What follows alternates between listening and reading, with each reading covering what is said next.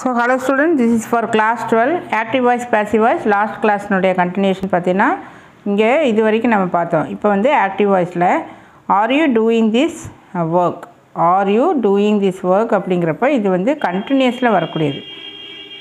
present continuous, past continuous அப்படின்னு சொல்லி continuousல கேட்டிருக்கு.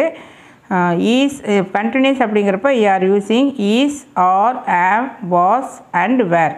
is, are, am, was and were. இப்போ இதை வந்து நம்ம ஸ்டெப்பாக எழுதலாம். இதில் நான் ஜஸ்ட் இப்படி எழுதிக்கிறேன். You are doing this work. ரொம்ப ஃபாஸ்ட்டாலாம் எடுக்க முடியல, எனக்கு ஸ்லோவாக தான் எடுக்க வருது. Are you doing this work active voice. இப்போ இந்த கொஸ்டின் ஃபார்மை நான் just you are doing this work அப்படின்னு சொல்லி எழுதிட்டேன்.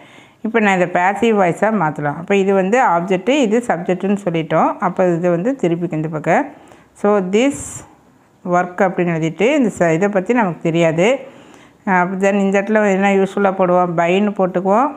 யூங்கிறது யூவே தான், இப்போ முன்னாண்ட பார்த்தோம் இல்லையா, யூ அப்படிங்கிறது யூவே தான். இப்போ இதனுடைய ஸ்ட்ரக்சர் வந்து ஆர் டூயிங்னு இருக்குது. ஸோ ஆக்சுவலாக என்ன சொன்னோம், 2 வேர்பு எத்தனை வேர்பாக மாறும், 3 வேர்பாக மாறும். இதில் வந்து ஆக்டிவ் வாய்ஸில் 2 வேர்பு இருந்தால் பேசிவ் வாய்ஸில் 3 வேர்பாக வந்து சேஞ்ச் ஆகும். இங்கே வந்து ஐஎன்ஜி ஃபார்ம் வந்ததுன்னா you are using being அப்படிங்கிறத நம்ம கண்டிப்பாக யூஸ் பண்ணணும். அப்போ இந்த இடத்துல வந்து being போட்டாச்சு. தென் இதனுடைய பாஸ்ட் பார்ட்டிசிபிள் ஃபார்மில் எழுதணும் இல்லையா. ஸோ ஏற்கனவே சொல்லியிருக்கிறேன் do, did, done. இப்போ இந்த இடத்துல டன் அதுவும் எழுதியாச்சு. இங்கே மட்டும்தான் நமக்கு சிக்கல். இப்போ இந்த இடத்துல திஸ் ஒர்க் அப்படின்னு இருக்குது. இது வந்து ப்ரெசன்ட் டென்ஸ். ஆருங்கிறது என்னது, present tense. This is present tense. ஈஸோ arrow present tense அப்படின்னு சொல்லிட்டு சொல்லிட்டோம். அப்போ ஒன்றா ஈஸோ அல்லது ஆரோ நம்ம சூஸ் பண்ணணும். அதுக்கு நம்ம இது சிங்குலரா ப்ளூரலா அப்படின்னு சொல்லி பார்க்கணும். ரூல் படி இது வந்து சிங்குலராக இருக்கிறப்ப எதை யூஸ் பண்ணுவோம், ஈஸ் அப்படின்னு சொல்லி எழுதணும். ஸோ இந்த இடத்துல ஈஸ்ன்னு சொல்லி எழுதியாச்சு. அப்போ இது வந்து இப்போ கரெக்டு. இதுவே நம்ம என்னவா மாற்றினா கொஸ்டின் ஃபார்மேட்டில் எழுதணும். ஏன்னா நமக்கு கொஸ்டின் வந்து கொஸ்டின் ஃபார்மேட்டில் இருக்கிறப்போ ஆன்சரும் அதே ஃபார்மேட்டில் தான் எழுதணும். அப்போ இந்த ஈஸுங்கிறது எந்த பக்கம் கொண்டு வந்துடணும், அப்படியே இந்த பக்கம் எடுத்துகிட்டு வந்துடும். ஸோ இப்போ எழுது is this work done by you, is this work done by you. இதுதான் வந்து இது கரெக்டான ஆன்சர். சாரி, நான் இந்த இடத்துல பீயிங் எழுதாமல் விட்டுட்டேன். So is this work being done by you. Now see the next question. Was he reading a novel? Here you are given was he reading a novel. இங்கே நான் எழுதிட்டேன் was she reading a novel. இப்போ நான் வந்து சாதாரணமாக first எழுதிக்கலாம். she was reading a novel.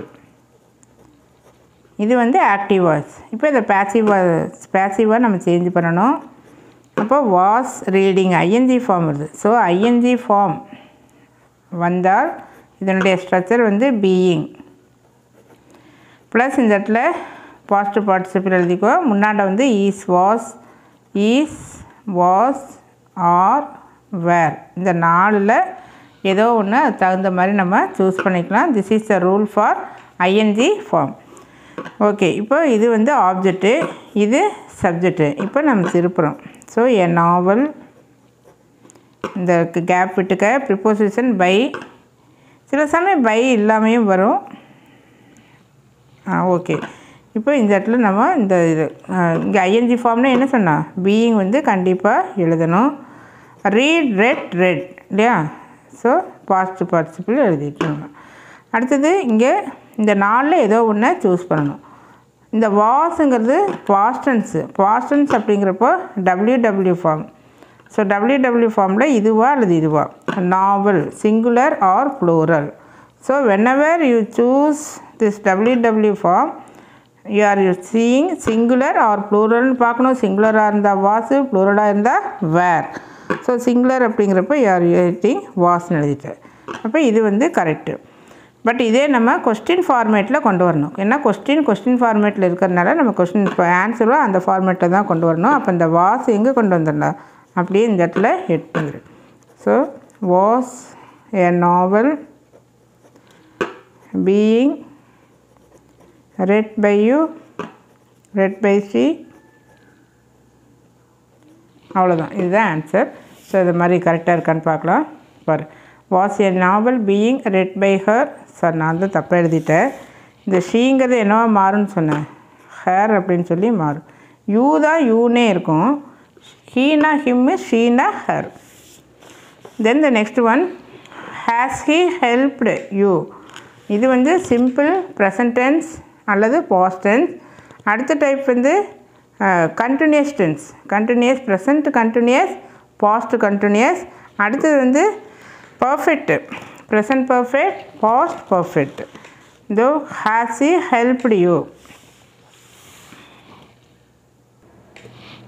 Okay, இப்போ இதில் இந்த ஹேஸும் ஹேவும் வருது. அப்போ இதனுடைய ஸ்ட்ரக்சர் வந்து ஹேஸ், ஹேவ், ஹேட் இதெல்லாம் வந்தால் we are using been.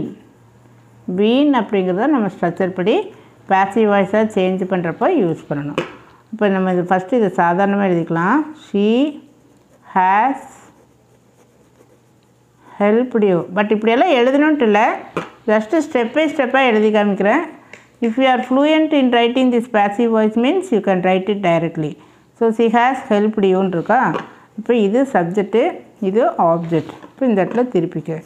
So you, she என்னவோ சேஞ்ச் ஆகும்னு சொன்னால் ஹேர் அப்படின்னு சொல்லி சேஞ்ச் ஆகும். அப்போ இந்த இடத்துல என்ன எழுதணும் பாரு. இந்த இப்போ நான் வந்து ஹெச் மட்டும் போட்டு வச்சுட்டேன், எழுதலை. தென் ஸ்ட்ரக்சர் படி என்ன எழுதணும்னு சொன்னேன், பீன் அப்படின்னு எழுதணும். தென் இங்கே வந்து தேர்ட் ஃபார்ம் வந்து எழுதிடும்.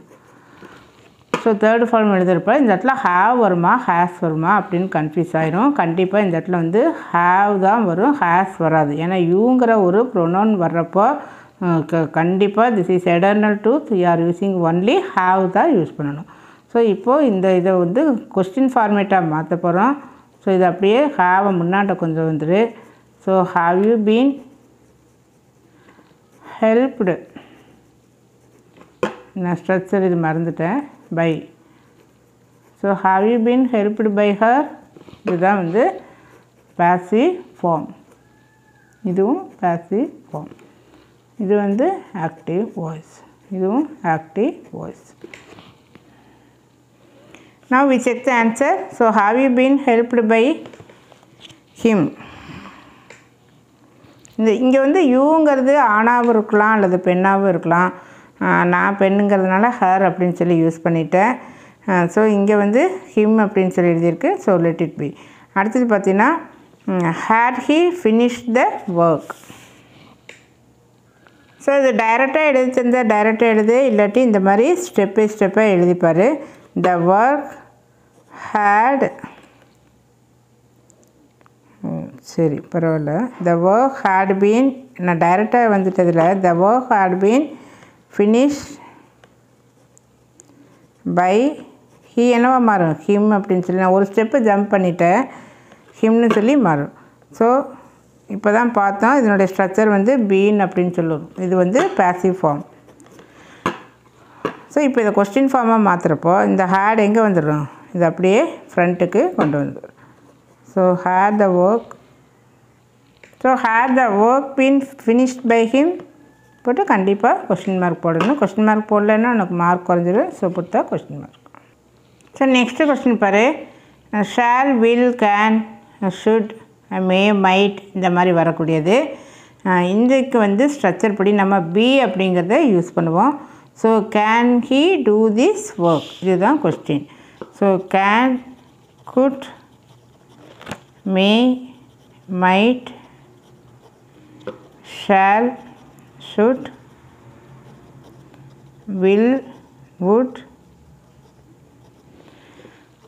எக்ஸெட்ரா இந்த மாதிரி வர்றப்போ யூ ஆர் யூஸிங் பி அப்படிங்க சொல்லி. எப்படி have, has, ஹேடுக்கு been, then ING form வந்தால் பீயிங் அந்த மாதிரி இருக்கும். ஸோ இந்த மாதிரி can, good, May, might, shawl, should, will, would இந்த மாதிரி வரப்போ யூ ஆர் யூஸிங் பி அப்படிங்கிறத சொல்லி யூஸ் பண்ணணும். ஃபஸ்ட்டு இதை சாதாரணமாக எழுதிக்கலாம். So he can do this work. Question ஃபார்மேட்டாக இருக்கிறத நம்ம இந்த மாதிரி எழுதிக்கிறோம். இது வந்து ஆக்டிவ் வாய்ஸ். இதை பேசிவ் வாய்ஸாக சேஞ்ச் பண்ணோம் அப்படின்னா இது வந்து ஆப்ஜெக்ட், இது subject, sorry.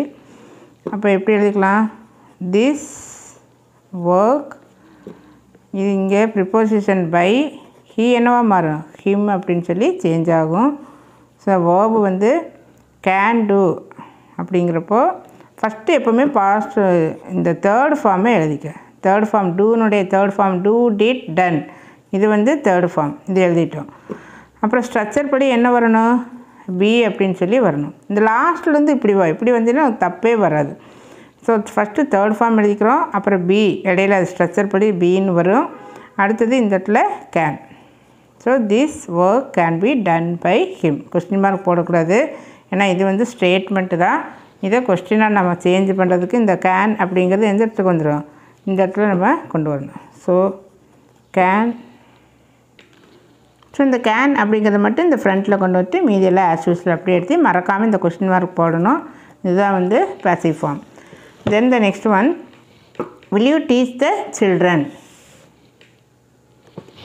So this is will you teach the children அப்படிங்கிறது ஆக்டிவ் வாய்ஸ். இதை பேசிவ் வாய்ஸாக நம்ம சேஞ்ச் பண்ணணும். ஃபஸ்ட்டு நம்ம ஆர்டினரியாக எழுதிக்கலாம், இல்லை டைரெக்டாக தெரியும் அப்படின்னா நீ டைரெக்டாகவே ஆன்சர் எழுதிக்கலாம். So you will teach the children. இது வந்து ஸ்டேட்மெண்ட், சாதாரண ஸ்டேட்மெண்ட்டு. இது வந்து ஆக்டிவ் வாய்ஸு. இப்போ என்ன பண்ணோம் அப்படின்னா, இது ஆப்ஜெக்ட்டு, இது சப்ஜெக்ட்டு. அப்போ இதை திருப்பி எழுது. த சில்ட்ரன், இந்த கேப் விட்டுக்க, இந்த இடத்துல பைன்னு போட்டு யூங்கிறது யூபே தான், இந்த அப்படியே எழுதிக்க. இது ஸ்ட்ரக்சர் படி இங்கே என்ன வரும் தேர்ட் ஃபார்ம். இந்த இடத்துல வந்து தேர்ட் ஃபார்ம். லாஸ்ட்லேருந்து எழுதிட்டு வா, ஈஸியாக இருக்கும். இங்கே thought, teach thought thought, teach thought thought, teach thought, தென் தாட். தென் ஸ்ட்ரக்சர் படி இங்கே பி, அப்புறம் இந்த வில் வந்து அப்படியே போட்டுக்கிறோம். The children will be thought by you. Question mark வராது, இது சாதாரண ஸ்டேட்மெண்ட்டு. இது வந்து பேசிவ் வாய்ஸ். இப்போது அடுத்தது இதை கொஸ்டின் மார்க் வச்சு எழுதணும். அப்போ என்ன பண்ணணும்னா, இந்த வில் அப்படிங்கிறது இந்த இடத்துல முன்னாண்ட கொண்டு வந்துடும். ஸோ வில்னு எழுதிட்டு மீதியெல்லாம் அப்படி எழுதிட்டோம். So this the last question.